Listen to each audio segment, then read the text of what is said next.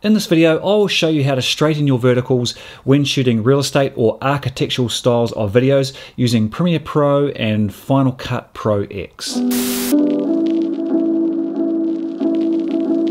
Hi, I'm Grant and I hope you're all doing well out there in this very strange time, because I'm recording this right during the COVID-19 lockdown, which I know is a very testing time for most of us out there. As I referred to earlier, I'll show you how to straighten your vertical lines when shooting architectural or real estate styles of video, and specifically this applies to more when you're shooting interiors on ultra wide angle lens, which often can distort your vertical lines inside your properties. So why do you want your verticals straight?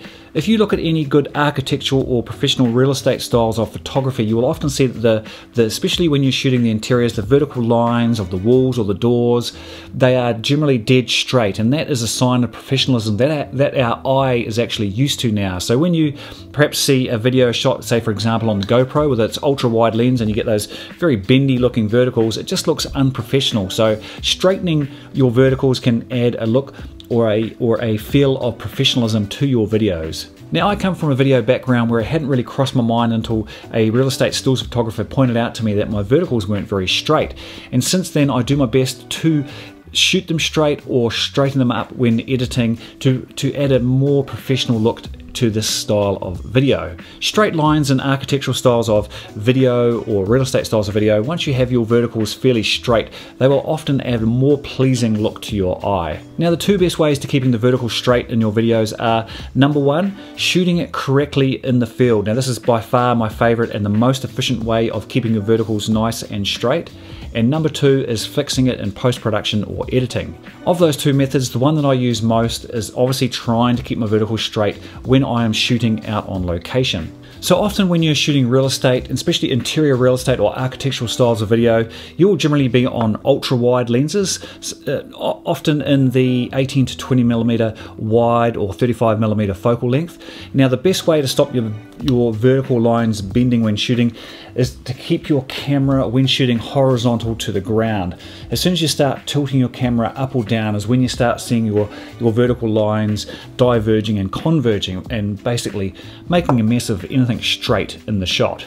And this is often a great thing about using a handheld gimbal when shooting real estate interiors on your wide lens, is that when you start them up or reset them, they will often reset to a perfectly horizontal position to shoot in. So therefore it will minimize or automatically aligns your camera perfectly with the floor surface or the floor plane, and basically minimizing the effect of this vertical distortion from wide lenses. And also, if you're shooting on a more zoomed in style of lens, such as 28mm and up, the effect of vertical distortion is reduced. However, as most of you interior real estate or architectural shooters will know, we're often sitting in the 18 to 20mm focal range, and they are particularly prone to distorting the verticals.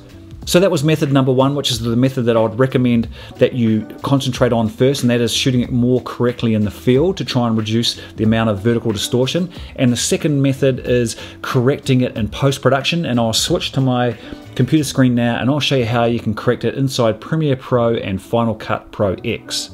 Okay, we are in Premiere Pro and I have loaded in a clip here to show how I would correct the verticals in here. And I'll play down this clip first so you can see what's going on. That's it, just a wee short clip. Now, if you notice this clip, now this was shot on just as an aside, shot on a slider with my GH5. Now, if you look here on the left here, look at these verticals here are sort of sloping out and left, and on the right they're doing the opposite, sloping. They're not going straight, they're going up and slightly out. And then in the middle here, the whole thing looks like it's sort of, I'm not quite sure what I was thinking here, but sort of it looks like it's sloping down to the left. So the two ways that you can attack correcting verticals, and the first thing I'll do, and often you may only need to do this, and that's to go up into the effects panel, and let's go to rotation, and let's rotate it. Now I'm looking in the middle here to line up the middle first to make sure that to start off with we've got looking fairly vertical in the middle there, and that looks about maybe, yeah, about there, actually probably about 1.5 rotation, looks about right. Now you'll also notice obviously that because we've rotated it, we have some black showing through on the side of the frames here. So I now use the scale tool here, and then I'll just scale it in to get rid of the black. And there we go, that's gone. Okay, now we come down to the effects panel and we look for an effect called corner pin, which is here. We drag that clip onto, or that effect, sorry, onto my clip. Now we go back up into the effects controls, and what we can do here is essentially distort it, if you like, using the upper left and upper right and lower left and lower right points. So let's start on the left here. You'll see there's two columns. One is the horizontal effect, and this one on the left here is the vertical distortion effect. So let's just reset those and start that again. So let's start on the upper left and see if we can straighten this up a little bit. I'm pulling it back and maybe just bring it up a little bit. It's looking pretty good. Yeah, I'm pretty happy with that actually. Now let's go to the upper right. Same thing again, let's bring that in, try and straighten up that wall there. And that again, I'm actually pretty happy with that. Now let's just play that down. Actually, I'll render that before we play it down. That is pretty good. I'm actually pretty happy with that. Looks pretty straight, if anything. No, that's pretty good. Now, if another thing I've often used here to help eyeball it is if you go into the wrench menu beneath your program monitor and then go down and you'll see an option here called safe margins. If you click that, it brings up an overlay of these lines. Now safe margins are a throwback to the broadcast days where, because of the way television was broadcast, you essentially had to keep your titles and your action inside these boxes, which is called the title safe area, because TVs had different scanning rates and different ways they broadcast or received and transmitted the picture. So you had to basically to err on the safe side, to be within these boxes. But it's kind of the thing of the past now, but they are still useful because now you can use those as a line for helping, or a guide to help line up your verticals. So if we look on the left here, they are pretty good. If we look on the right there, we could probably do with a little bit more on that upper right portion. So let's just bring that in a little bit more. Yeah, that looks pretty good. Now I'll just lose the safe margin again and I'll render it.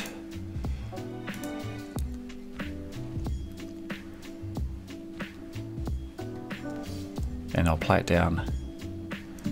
I am pretty happy with that. So let's have a look at the before. So that was before we straightened our verticals, and that's after. And that is essentially what all I do for straightening verticals inside of Premiere Pro.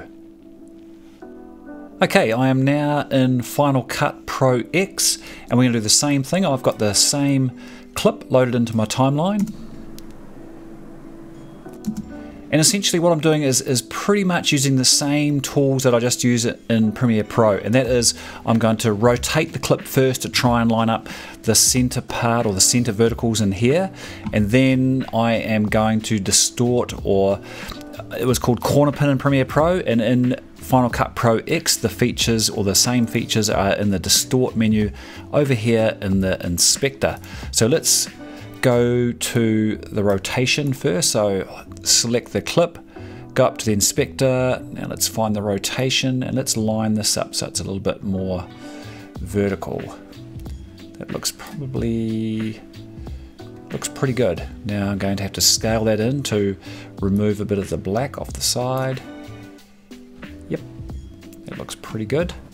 And now we go down here in the inspector menu and you'll see the distort menu. Click on that, and once again it's the same as we just did in Premiere Pro, in that we can start pulling on the bottom left, bottom right, top left. Now also we use the safe margins to help me line up the verticals, and you can do the same again here in Final Cut Pro X. And if you click on the view menu in the top right, and then if you scroll down here and then show title action safe zones, and there we have the same overlay again, which can help you, give you a nice eyeball to help line up your verticals. So let's go again. Let's start over here in let's go the bottom left. Let's grab the X and let's pull that out. That looks pretty good straight away, about there. And let's go to the bottom right and let's pull them back out a little bit. And then the top right.